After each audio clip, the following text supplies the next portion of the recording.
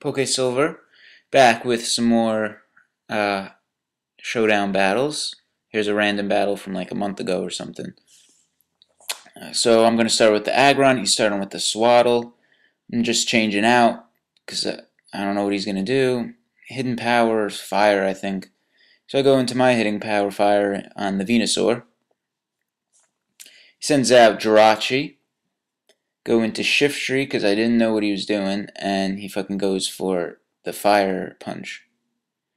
And then he U-turns and gets the fuck out of there. So he goes into Rhydon, and I just set up the rocks because nothing he can do can really hurt me. And I know he's going to go for some rocks here, so I just send in Venusaur, go for the Giga Drain, and knock him out, and get some full health. So he's going to send out Jirachi again. This star thing is going to come in and do a U-turn. And he goes into Beedrill, and I'm going for the Earthquake. So he X-Scissors me, and that's neutral damage. And I go for the Hidden Power Fire, knock the bee out. So Jirachi's going to come in, get hit by the Stealth Rocks, go for a Fire Punch, take care of Venusaur. So I go into Rotom. And Thunder misses, but I don't know why he would go for Thunder in the first place, because as you'll see, Rotom is just electric, so Thunder does nothing. Waste of a move.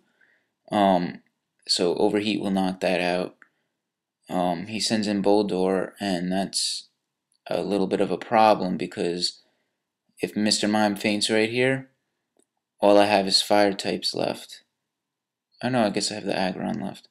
So I just Psychic the Boldore to get the balloon away from it, and then I go into Aggron, Earthquake him. Oh no, Heavy Slam. I should have done Earthquake. So he comes into Surskit, and that's a problem. He's going for Hydro Pump, and as we know, water is super effective against fire. So I go for a Flame Charge, hoping the Hydro Pump will miss. It obviously does. So I get the speed up, and then I finally kill him the next turn. More videos on the way, so look out for them. Peace.